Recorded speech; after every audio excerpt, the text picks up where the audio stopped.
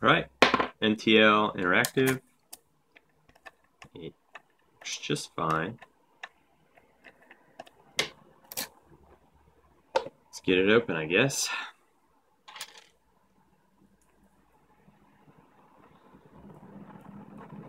Just using a bottom of the keyway tension wrench and a little flag. I guess you'd call it a left flag, I don't know. But it's a flag that I got from Banggood, and it kind of sucks.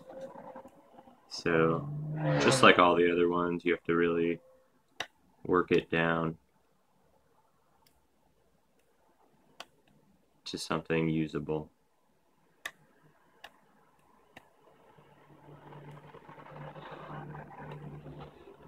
This particular Mul-t-lock has a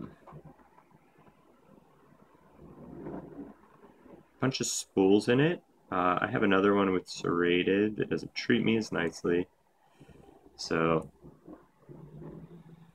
I definitely want to be able to tackle that one soon too. I also have a bunch of key and knobs, so I've already set everything on the outside. So now I'm going for inner pins. This lock also has, as you'll see when I gut it, it has key pins that have security features, which none of my other Mul-t-locks have that. Let me try to move for a better view. I think I'm going to be blocking no matter how I go, but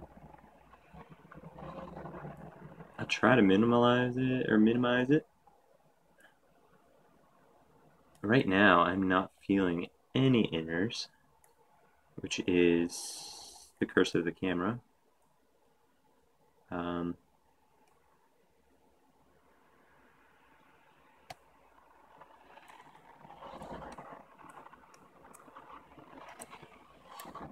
guess that's just how it goes, and I lost full set. Alright, there it's back.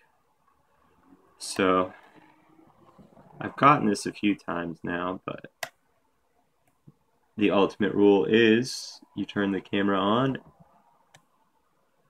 and you look like an idiot. So,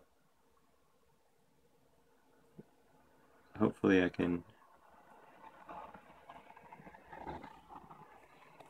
finish it up. I've gotten a few inners, but I don't know, something, it's feeling a little weird in here.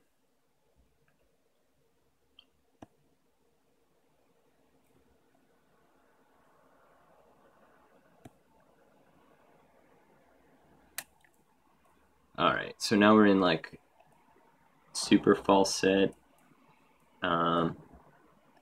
which usually just means a few more taps. However, I couldn't tell you why on this lock. Sometimes this is where it takes me the most time. Who knows though, today. Well, how about that? I just relieved tension and it opened up. So ignore what I said before. So we'll gut it and see how it goes. I guess I had an overset on an inner pin. I'm going to try to place this and keep everything in frame.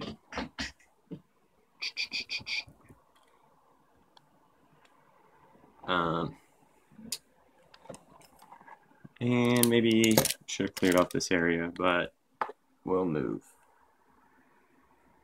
up and see what it looks like. All right. First, we need to take off some screws.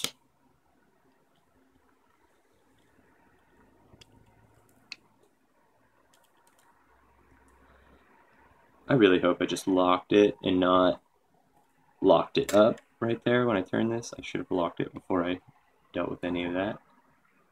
Looks like we're fine.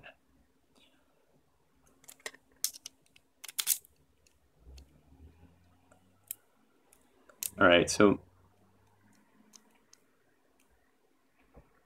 I'm going to put a shim on this side business just so I don't do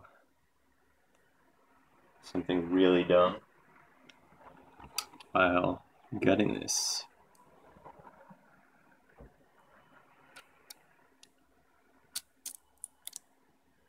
Alright. Alright, I'm going to dump everything first and then come back.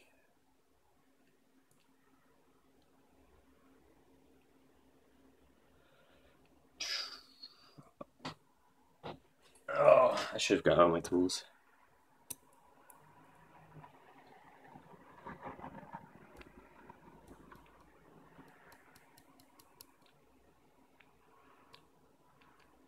Alright, there's everything there. This one actually holds the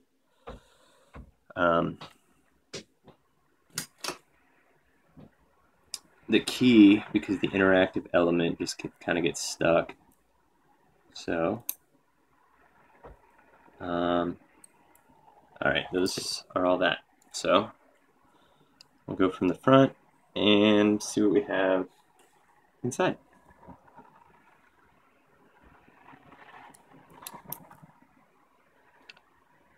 Alright, so we have a standard driver pin, and the rest are going to be spooled. I'm just kind of let them shoot out because they're all the same after this. Alright, and then we have springs up in the core.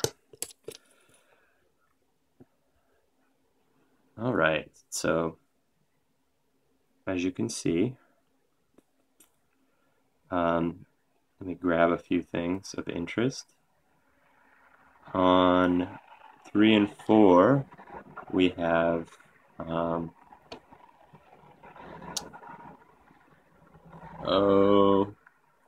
impossible to focus spools. Let me try to. Oh well, they're keep-in spools, and they're alright. If you do overset, you're pretty much screwed on this, and I just dropped it, but that's okay. So let's look at everything else. Everything else is pretty standard and fine. I guess thank you. Oh, just a quick note.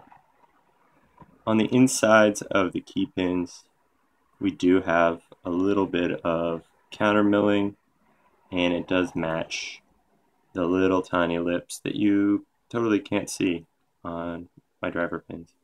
They don't pose that big of a problem. You just have to kind of give them a double tap and be careful of your tension. All right, thanks.